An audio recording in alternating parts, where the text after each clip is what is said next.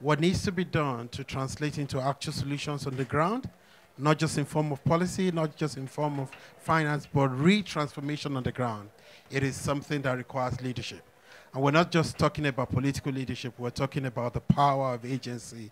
We're talking about recognizing the roles that everyone plays in a very coordinated and collaborative partnership. And that is why we want to take this conversation forward. But I also want to use this opportunity to invite you. So this is not a program, this is not a project, this is not an association. This is a network of like-minded people who have decided or who want to be at the center of thought leadership. And you're going to be hearing a number of fantastic ideas today. I'm really privileged to have a group of friends and colleagues around in the room today, and we're looking forward to it. But look, I also want to say that it's going to be learning by doing for us. Some of the things we hope to do is to connect to some of the bigger dialogues happening out there. It could also be some of the new knowledge streams happening out there. But what is important is we want to see a group of young and relatively old, and not too old, people at the front lines of thinking differently. The key word is thinking differently, particularly when it comes to solution and transformative actions on the ground.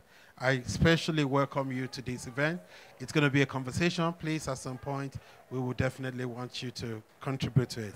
So without much ado, I would like to turn over to our moderator for this event, Dr. Debisi Arabar, and he's going to introduce the rest of the panel.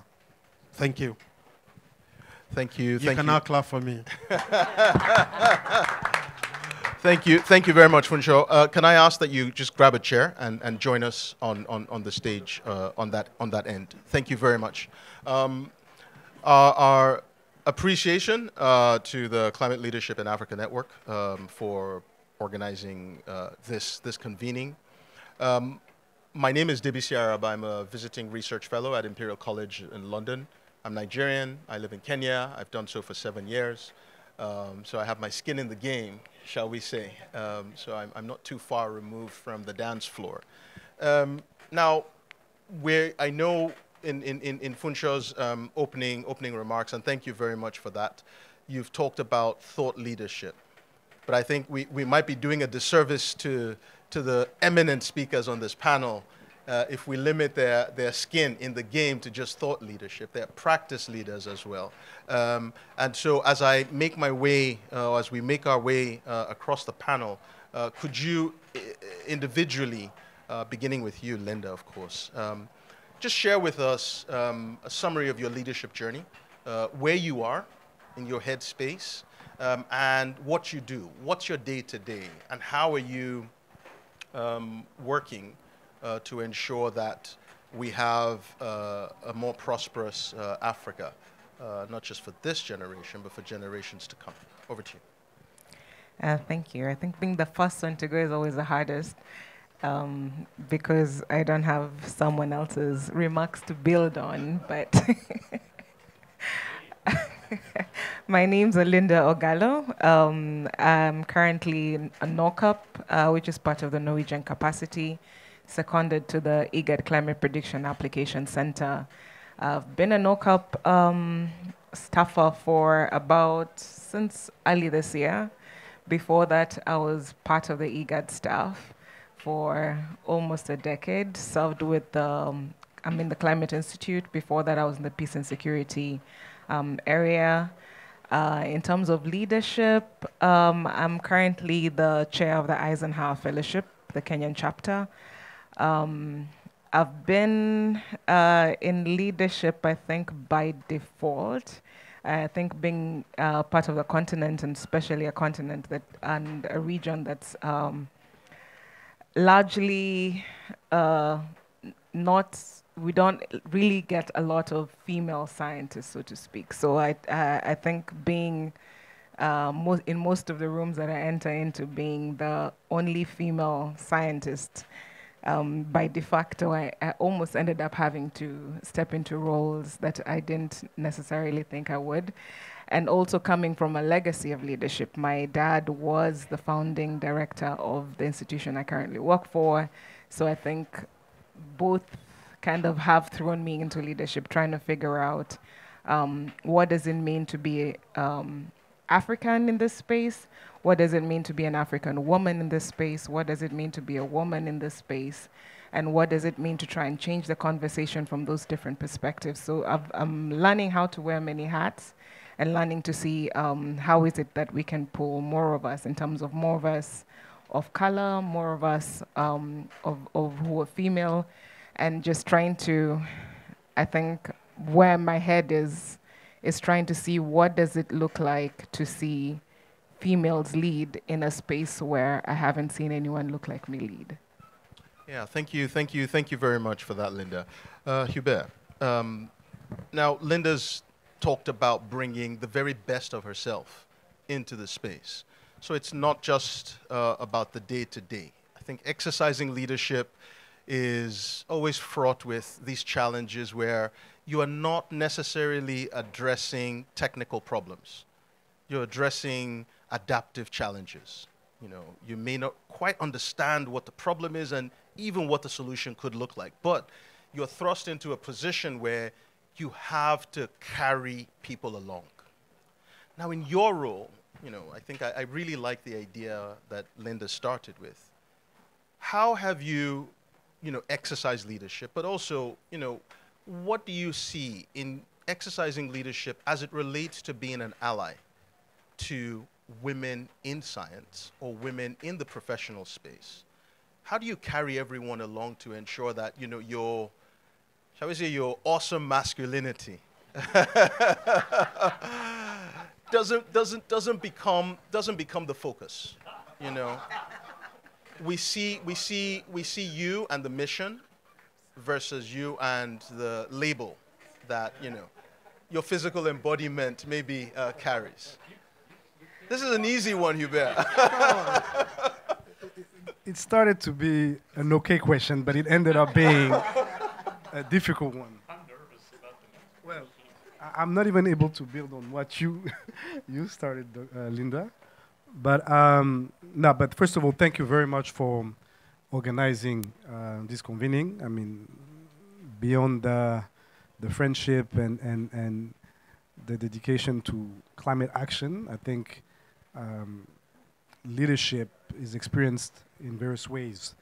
And at least for my part, I will answer the questions the way you structured it. But I will give also a bit of background about what I've been doing. I'm currently supporting foundation work,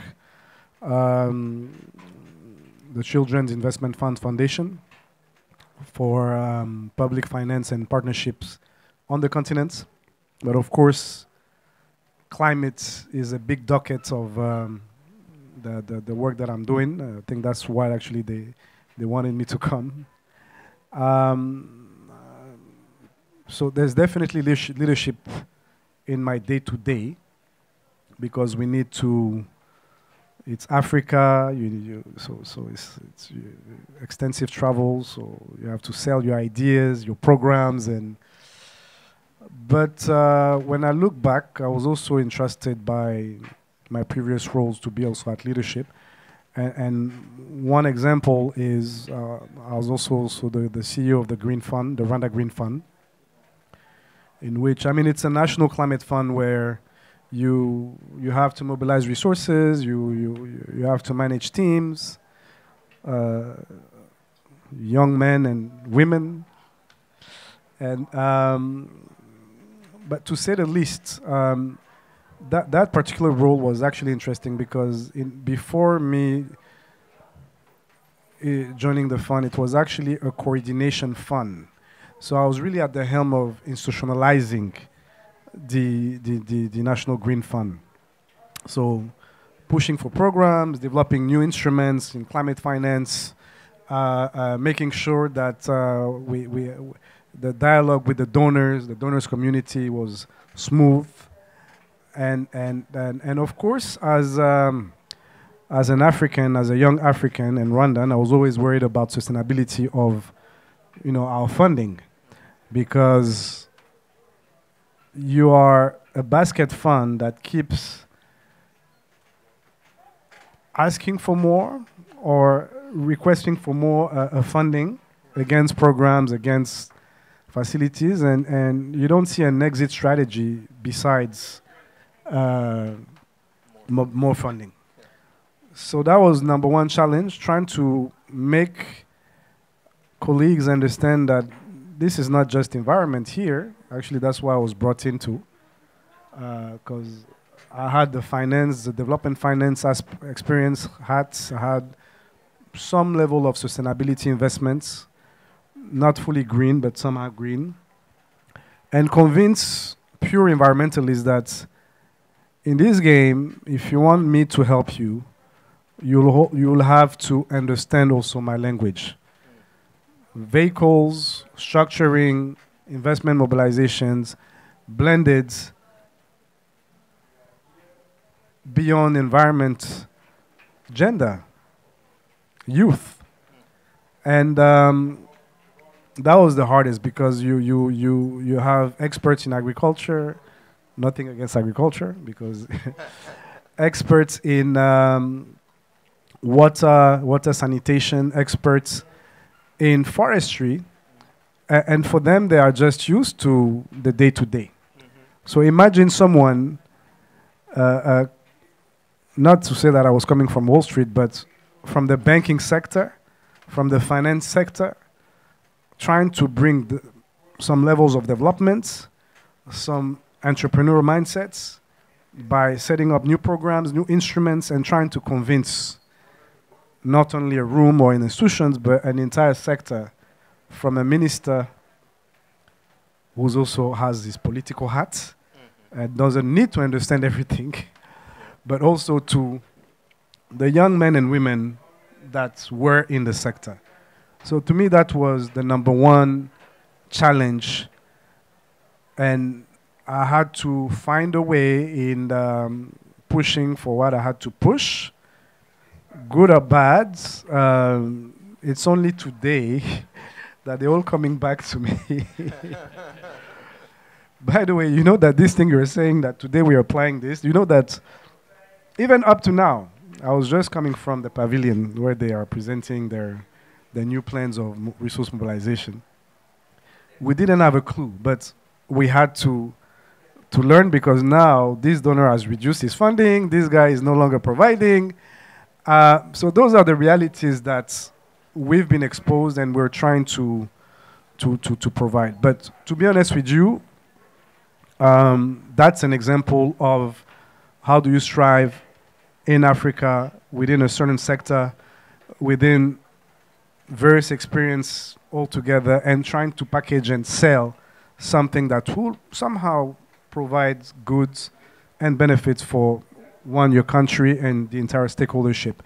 Now, to your points about the genders and how we have to manage, I think I was lucky, enough because of my upbringing to not necessarily make the difference between the who's who, the gender, and to the contrary, trying to bring anyone's inputs to the table and trying to make the best out of it. So I think it requires also a bit of discipline to not trying to mix interests and to ensure that because it's not because you're in a leadership position that you will need to take advantage. That will be a betrayal to my upbringing, which has a lot of dignity in it, has probably good or bad religion, beliefs in respecting human beings the way they are, not about where they're coming from, neither their gender, to the contrary. How do we work together to achieve an optimal result? Yeah. Thank you. Oh, thank you very much, Hubert. Dwight, now Hubert was talking about engaging with people from different backgrounds and trying to not quite herd cats, but get people to face this difficult reality because that's what leadership is necessary for, right? People need to face a difficult reality, and then we take action. From your experience, how successful, or what areas have we found success in? And where are we lacking, where we need more heavy lifting, shall we say, in exercising leadership for climate action specifically? Do you have a, got a mic? Well, is this on? Yes, It is. I'll just say a little bit about my background and how I found myself leading and working with young people from around the world and giving them leadership opportunities. Because that is what we are doing in the new entity we're putting together called World Climate Corps.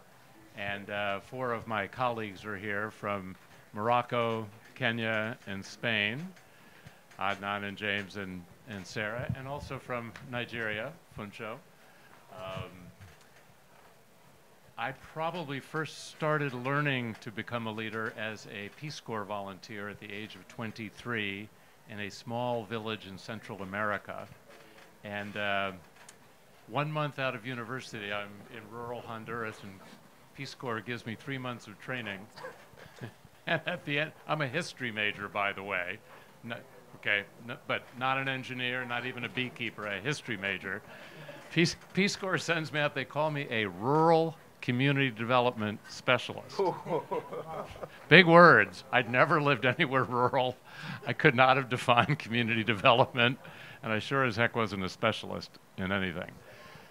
But I can look back on that now, 40 years later, and go, well, they really threw me out there into the deep end, but I sort of had to lead. I had to, and by lead, I mean take risks, push myself, try new things, listen, communicate, bring people along when it seemed for the best, and follow the others when it seemed for the best.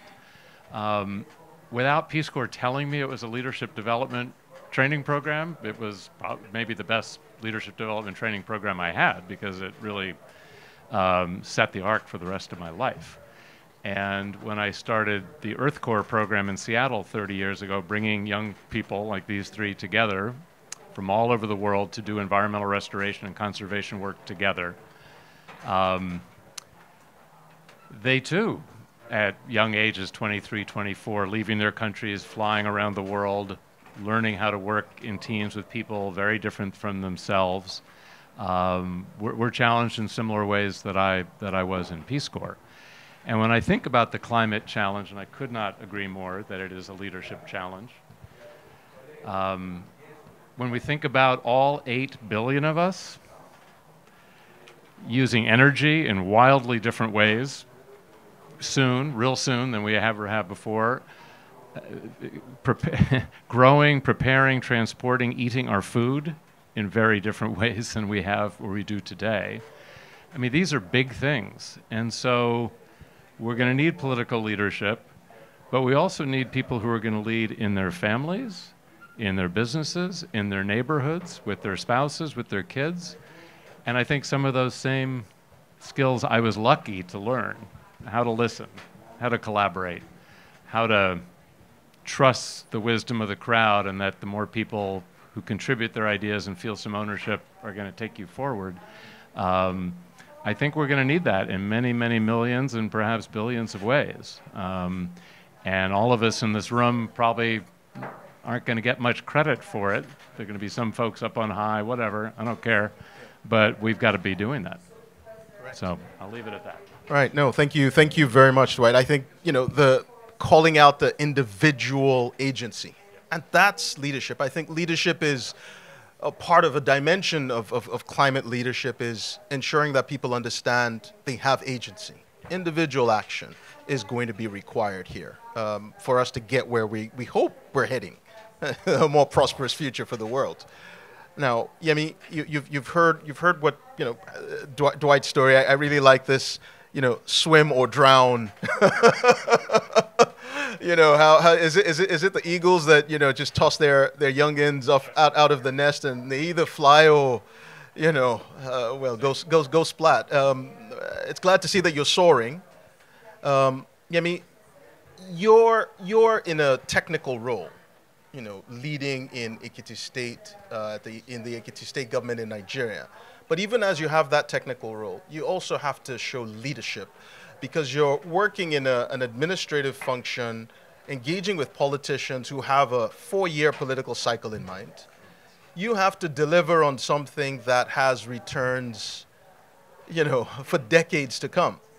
How do you manage that, you know, long-term outcome in a short-term political context? How do you ensure that you buy yourself enough capital to get the work done within that, you know, environment that you operate in? Thank you very much. So maybe a bit about my background. I, you know, come from a very science background, chemistry. Lots of time in the laboratory developing methods, systems, procedures. And after that, you know, did the master's, did the PhD, and decided to go lecture. Did that for 2.5 years. And I asked myself, all this research we're doing in the university, how is it translating to practical realities? You know, how are we using this research to solve problems? And so I decided to take a step into strategy consulting, thinking, okay, maybe if we turn research to strategy, you can actually make a difference on the ground. But again, I realized that these strategies, good as they are, sometimes when you don't have that frontline engagement with people, you tend to lose perspective as to how to solve the problems. You tend to think you have all the solutions, whereas there's a lot of native and indigenous knowledge that is actually with the people you're trying to solve the problem for, that you can gain a lot from. So that, you know, step to take, you know, kind of like a risk, like Dwight said, and engage in a technical role in, you know, a state that is kind of semi-urban, very agrarian, very forestry dependent, and try to solve practical problems. And that's where it comes. That's where your question, you know, links to this. So I work in a sector which involves correcting age-long problems, such as deforestation, and also flooding and erosion control. Things that take a lot of years to, you know, to grow and show return on investment. And you need to demonstrate that there are short-term wins as well as long-term gains. And when you have a 4-year political cycle where the governor is trying to win election in the next 4 years, then you see the kind of challenge you have. And if you understand our political context in Nigeria, you have elections, and then you take some months to do litigation, and by the time the governor is fully sure he's the governor, it's got just about 1.5 or 2 years. So that's the challenge. But what do you do? For me, sometimes you got to be very pragmatic and link your interventions to the politics and demonstrate that if we can design projects that get results for the people, that guarantees a return to the politician, you know, in 2 or 3 years, then we have a deal. I mean, I manage a forestry project, and you know, for forestry products, the best you can get to start cutting trees and getting some kind of gains from it is about 7-8 years if you grow exotic trees. If you grow indigenous trees, you're looking at 14-15 years at least, you know, to get something out of it. But the strategy is to ensure that you have strong community engagement.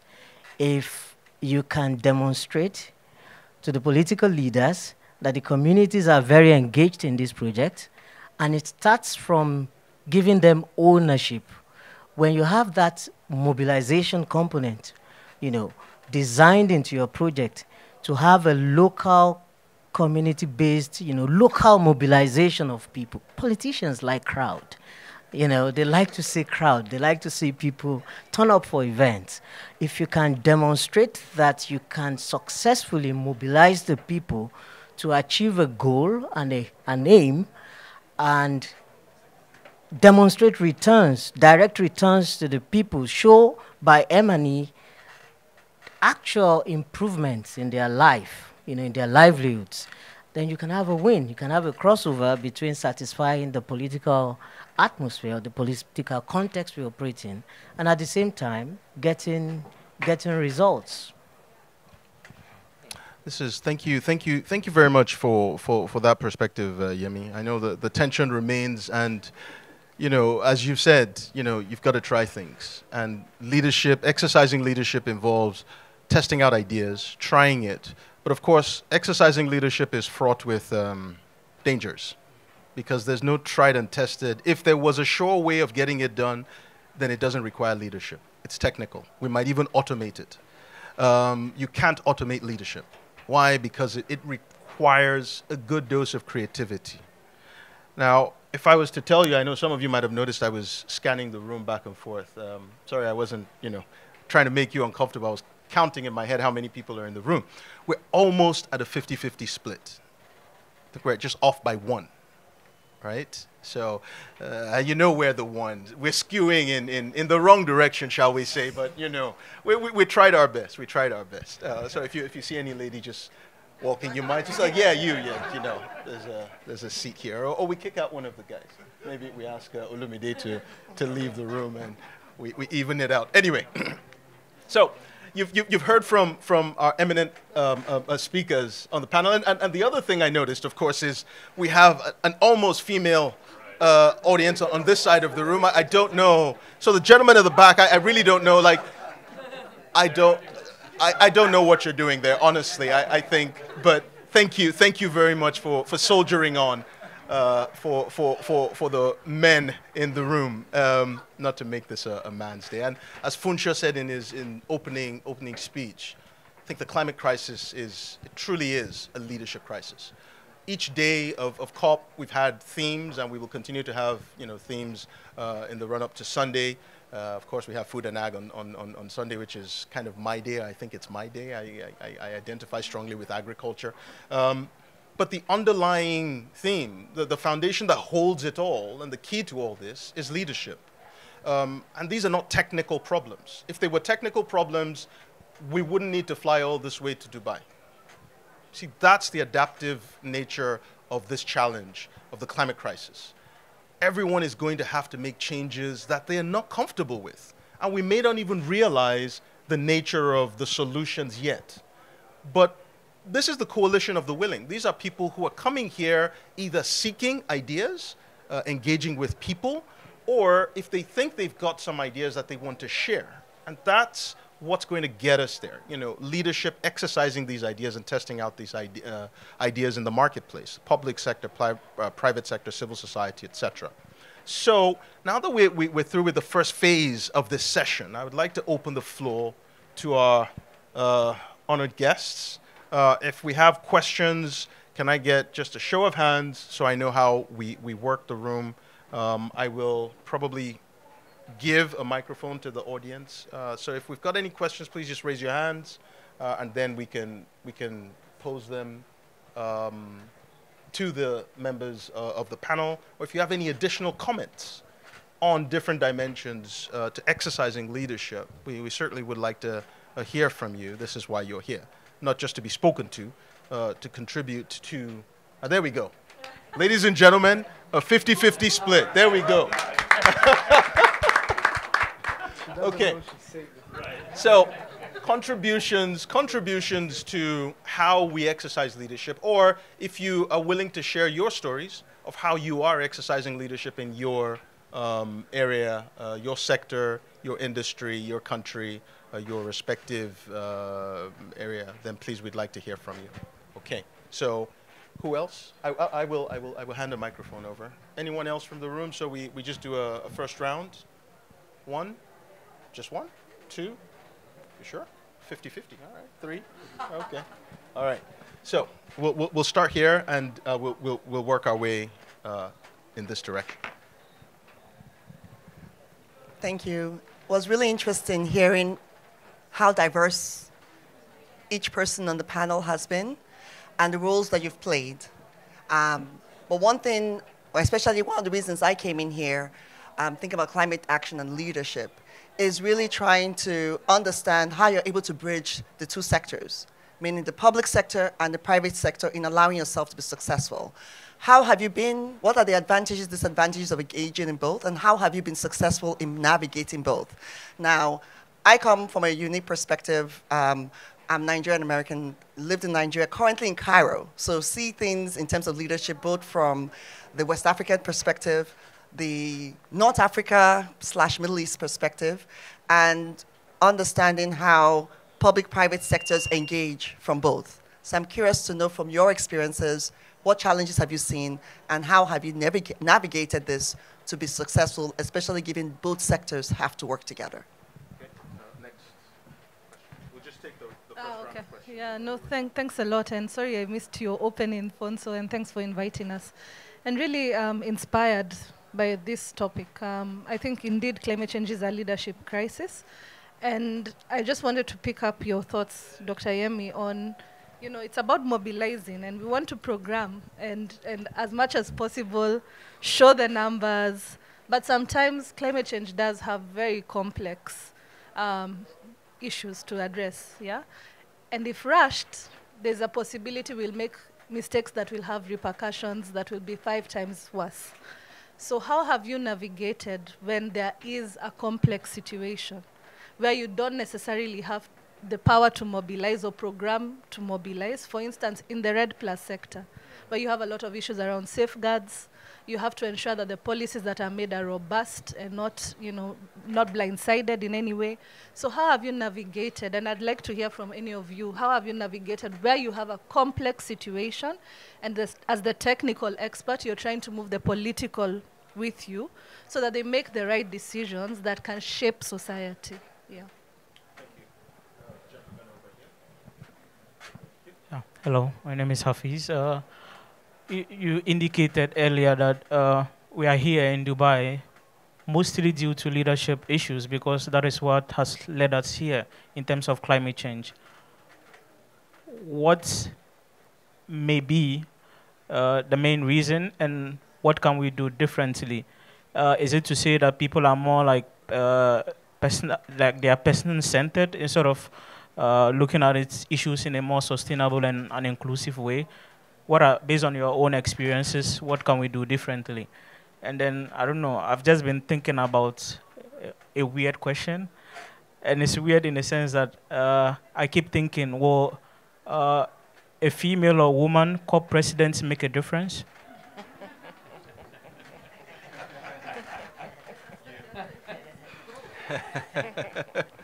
Okay, thank you. Let's take one more question. Are you okay? Then we go through that round. Yeah, thank you very much. My own question is a little bit towards, you know, negotiation. Yeah, I just want to quickly ask about the legitimacy of, you know, leadership in the international negotiation program. How do you see that? Because a lot of people, we don't see much of expert again negotiating for, you know, countries. What we are seeing now is just government officials that doesn't really understand the component of what this negotiation is all about. So do you think, in that case, do you think the leadership is shaky, or what is really going on? Do we need to have more experts negotiating for us, or more, you know, government official, because, you know, it's political? So thank you. Well, thank you very much. Thank you for this first round. Let's see if we can get another round in based on this. So I will remind you of the questions. The first is, how do you straddle the public-private sector engagement working in this world, exercising leadership? Because different audience, different tools, different perspectives, different interests. How do you do that successfully? The second is, climate change is complex. How have you navigated the complexity of delivering on these longer term or ventures that have, you know, yes, the gains are there, but it's more longer term investments within a short term commitment? Then what can we do differently? You know, we have COP28, so by definition, it's the 28th gathering of the great and the good. Do we just make this an annual jamboree, or are we making progress? I don't want to get it. This is not for the cynics in the room, by the way. You know, this is more for the optimists. And then, what are we seeing with expertise in negotiation? How's that evolving from your perspective, especially for the COP veterans? I think Funsho, I don't know how many. I think you, at least on the panel, I don't know, you know, who else on the panel has been to more COPs than you in your role with the African Development Bank, and of course before in international agriculture research. What are you seeing? Of course, this is for everyone, but what are you seeing with the evolution in negotiation expertise? So, can I get people to respond, and let's see if we can do one question each, and then if you have anything to add to everyone else, then you know we do that. Can I go on? No, it's ladies first. Oh, it always is. Female president. Always is. Linda, please, the floor is yours. Thank you. So I get to pick. And I think I want to go with the COP one because I feel like that's the easiest one. From the Kenyan perspective, at least. Because I remember when I was in campus, and we would talk about, or at least take apart the Kenyan negotiations. And during that time, the biggest issue was governments send diplomats or friends to COP negotiations to go for shopping, and they're largely missing during the negotiations and decisions that are made that are not exactly impacting African countries in a positive way. But looking at where we are today in terms of how Kenya specifically does its negotiations, it does engage in a lot of Kenyan experts, both locally and from the diaspora, in terms of consultations, in terms of getting a position, and even in terms of leading the negotiation. So at least for the Kenyan government, I can say that for sure, that we've come a long way. In terms of other regional bodies, I don't think we've seen that yet. So I'm not sure what exactly caused the shift between, I guess that, and maybe it's with the leadership and the leadership interest in climate change, then that then brings the expectations of those coming behind to kind of impress and pull up their game, so to speak, which is what we see in Kenya with our leadership, first with President Uhuru, and now with Ruto taking climate change as his mantle. Almost every politician now wants, even those who don't know anything about climate change, yeah, everybody wants to plant a tree. So I think it makes the leadership makes a difference. So when you see the areas where the leadership does kind of care, then it changes how it even solves some of those issues of long-term gains. Because if the president says it's climate, then everybody's climate, yeah. No, thank you. Funsho, now you may speak. My apologies, but now you may speak. Thank you. Thank you. Good question. So, Linda, you just took my question away, but I'm going to answer that same question as well. Look, I've had the privilege to be the hood furniture when it comes to COPs. The first time I came to a COP was in 2008. That's 15 years ago. So I've done the last 14 COPs, COP 14 in Poznan. And I'll be honest to you, don't laugh at me. I'll be honest, the COP of those days, it was a typical science policy dialogue. It would never be for 2 weeks. It would just be for at most 10 days.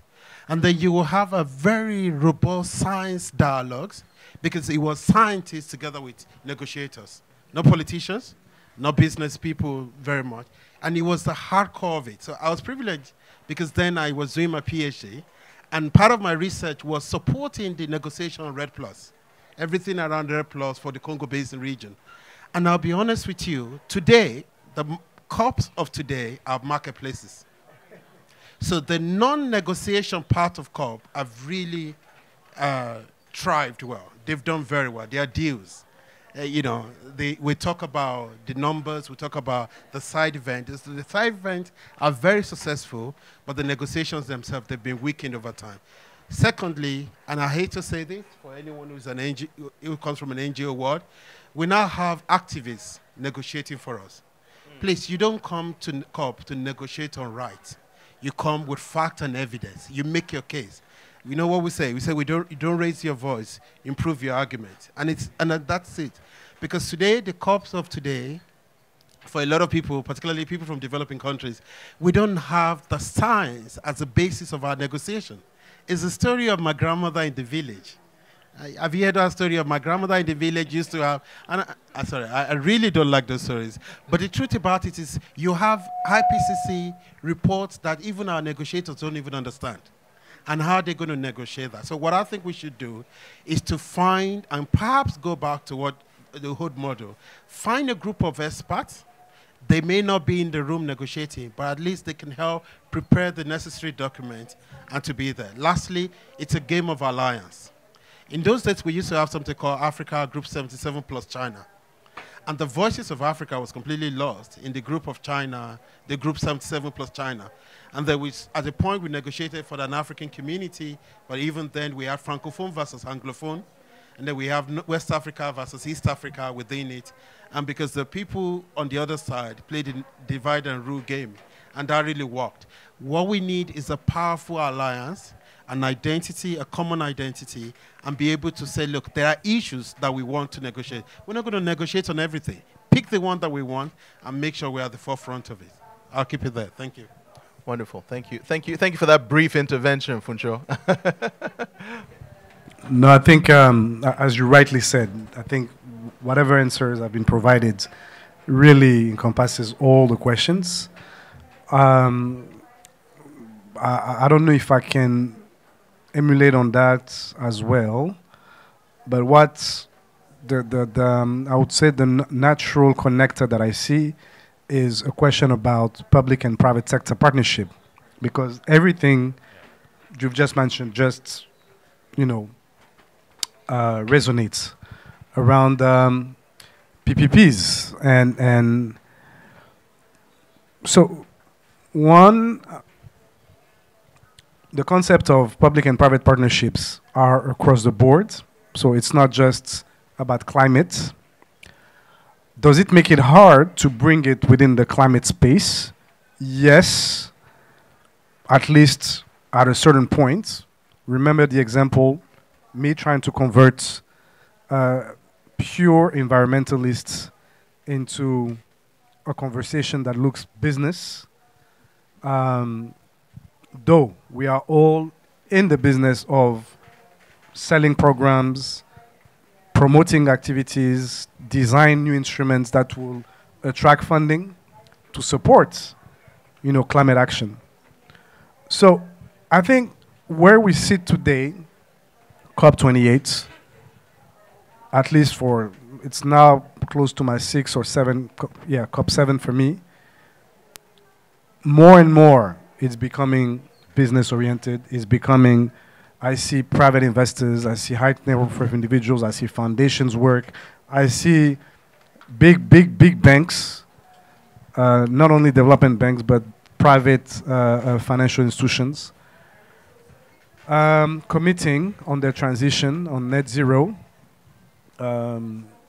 So I think everyone now understands the importance of partnerships and collaboration towards achieving, net zero, or at least supporting the entire transition. So I'm not worried about that.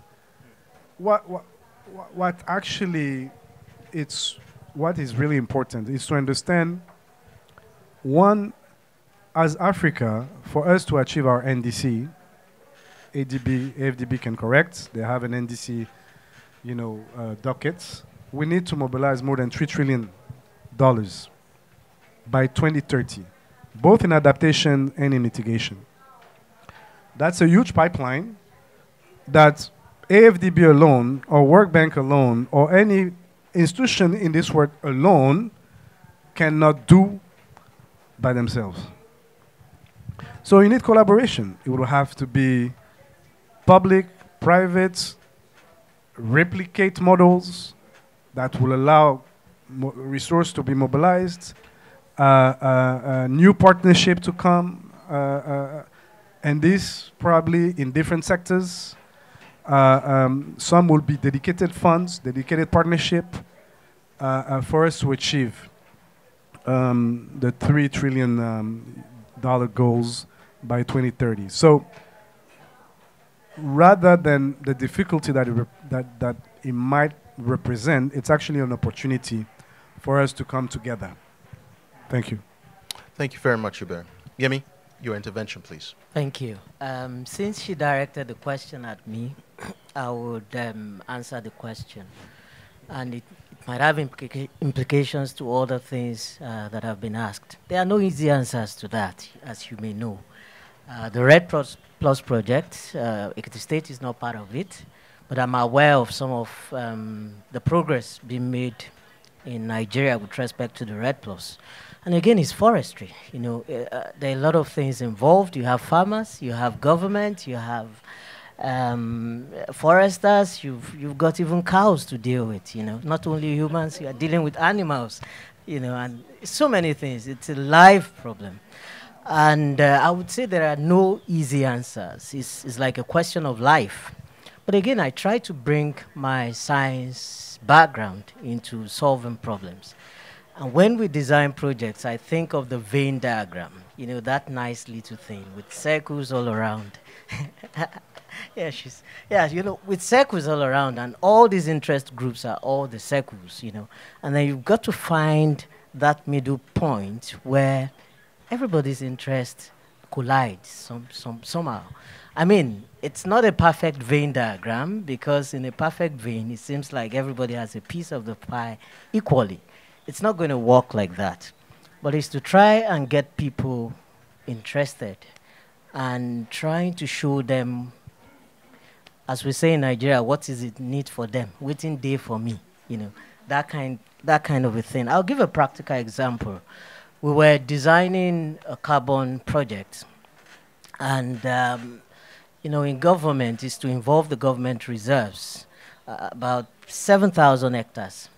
And so the government is saying, why do I give out 7,000 hectares for growing trees, just to see trees growing? What's the meaning of that? And at the same time, the Greek people are saying, why should you, these forest reserves, nice soil, why should you just leave trees on the ground and say, just plant trees for the sake of planting trees? You know, we look like a bunch of tree huggers, you know, that kind of a thing. But the idea and the way we designed the project is to try and front load some of the benefits of the future now and kind of discount it. So for example, there's a carbon credit component to the project. Carbon credits don't count until year 5 or year 6. Correct me if I'm wrong. But it's to try and say the community has to have a skin in the game, the state government has to have a skin in the game, and the private sector guy also needs some kind of skin in the game. So it's to calculate the credit that you accrue over 25, 30 years and begin to pay from year 1, such that you show the politician that this is actual dollars in your account from year 1, even though we're going to back it out in year 5, year 6, or year 7, but immediately you can deliver revenues from day 1. And the law is designed, we have regulations around it in the Ekiti State, so much so that the local government has a certain percentage, I think it's 20%, or 15 to 20%. And it's going to be administered by them through an NGO, which they would nominate in an AGM to deal with those issues. So it's to kind of find that midpoint for everybody and try and front load benefits to satisfy the 4-year politicians, satisfy the local people who are looking at the land and are saying, why just put trees on it? You know, if the project design can find that common interest for everybody, you have a chance of success. Well, ladies and gentlemen, they say time flies when you're having fun. I certainly had fun. I thought, oh my goodness, what are we going to discuss over an hour? But as we wrap up, I'm going to be a bit unconventional. So I'm not going to ask you for your sort of pithy 1-minute takeaway for the audience. Since this is a leadership session, and leadership involves not just success, but also failure. In fact, I would say 90% failure, 10% success. Because if you're succeeding more than you're failing, then you're not trying enough. Now, here's the provocative question to panel members as you wrap up. And you think about it, whoever feels brave enough can start. So this time around, it doesn't have to be ladies first, but I'm hoping, Linda, you don't break the cycle. Can you share with us, not necessarily, you know, where you failed, but how do you keep hope alive when you're trying? How do you, you know, they say hope springs eternal. How do you keep that light, that fire burning in the face of trying different things to exercise leadership, in the face of what is the existential threat facing humankind?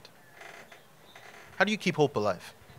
In your own way, how do you keep hope alive? I think in focusing on the work, because sometimes I think if you think about the big picture and the reality and what everyone tells you can and cannot work, and I think I had a conversation with a colleague last week who tried to tell me this is how things are, try and play to how, like if you do not play the game, then you're going to find yourself out of the game, so to speak, but playing the game leaves you where you are. So I think it's just doing your best to focus on the work and just hope that it somehow works itself through. Because I think with the climate, I think that the reality about climate change and climate impacts, it doesn't care that the system is broken. At some point, the impacts are going to be so bad, people are going to have to do something. And when they decide they need to do something, there needs to be people who already know how to do something, where a lot of this bad leadership, so to speak, will have to step aside because we'll have to need leadership with actual solutions. And if you keep doing the work and keep practicing the solutions, even when you don't have the space to do it publicly, I think just hoping that not really hoping for that bad day to come, but that day will come. And when that day comes, you need people who have been practicing off or on the background, so to speak, that can then step up and show what they've done in this small arena and bring it to the large arena, so to speak. Right. So you need that North Star that guides you in spite of whatever buffets you left, right, and center. Yemi? Thank you. So how do you keep hope alive? It's challenging, to be honest. And if you work in forestry, there's a lot of uncertainties. I mean, you're not going to be in the bush 24 hours. You're not going to set up camp there. And sometimes you plant trees and you go there and there are some funny things that would have happened. So how do I keep hope alive? It's always to ensure that there is a livelihood component to projects we design. So if there's that human part of the project, investment in humans would always pay returns over time. It will always pay returns over time.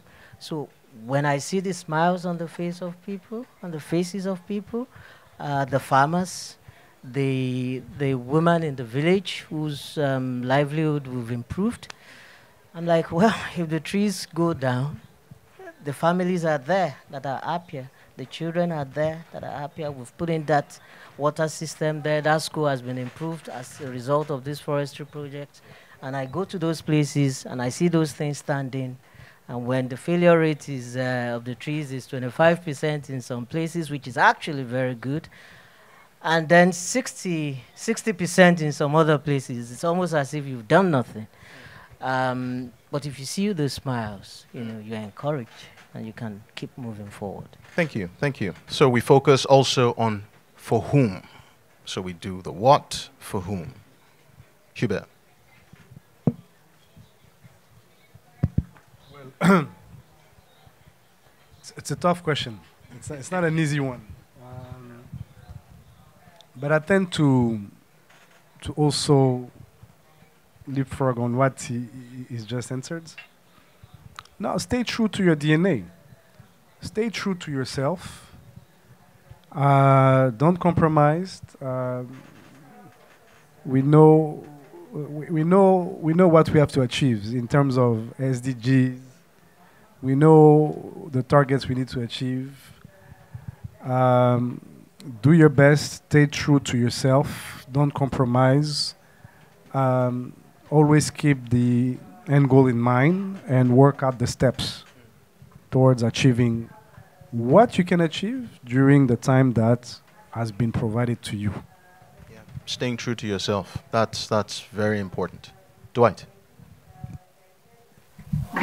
Certainly agree with everything here, and a colleague of mine always encouraged me to stay focused on the what, not worry so much about the how and the when. Things, control what you can control.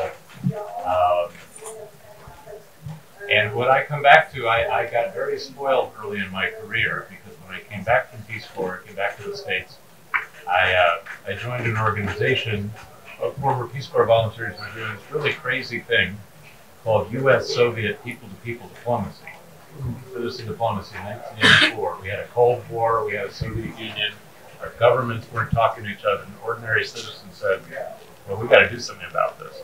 And in 1984, if you said you were taking a delegation to the Soviet Union, your family members, your friends, they thought you were nuts. You weren't going to come back. It's a Potemkin village, all of it. Nobody, there are like 5 people on the planet who predicted at the beginning of 1989 the Berlin Wall would come down. I can still remember that moment on TV. It just blew me away. This is what we were aiming for. So do everything you possibly can, and know and trust in this, that there are bigger forces at work, and that things we might call miracles do happen. Yeah. You know? Yeah. Well, faith is the substance of things hoped for, evidence of things not seen.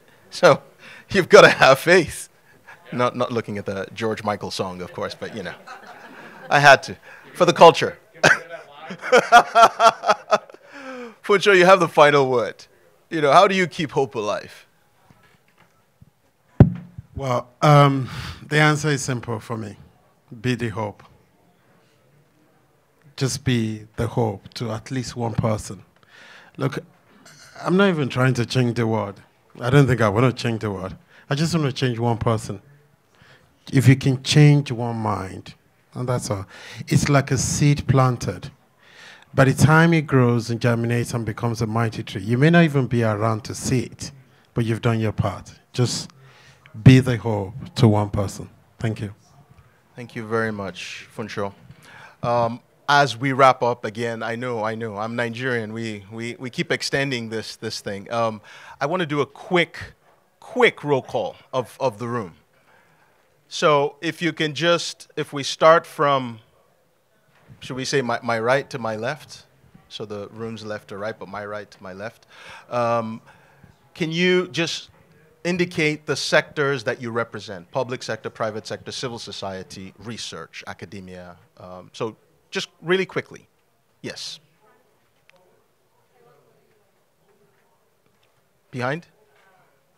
Public sector. NGO. NGO. UN. Here. Both UN and NGO. Public and private. Oh, great. And private sector. NGO. NGO. Private sector. Both. Private finance, private sector. Public and private. NGO. Public. Wonderful. Oh, there we go. So we have a very diverse group here. Now, Linda, for your sake, you know, I know you started this by saying, you know, you started your journey feeling alone, female scientist in this space. How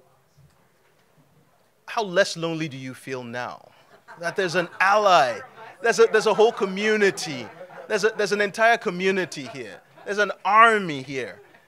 I believe for a brief moment we were outnumbered. I think women probably outnumber men in this room right now, which is atypical, I think, of these convenings. But you feel comfortable here. This is normal now. So hopefully this is a sign of things to come. Long may that continue. Ladies and gentlemen, please a round of applause for our speakers.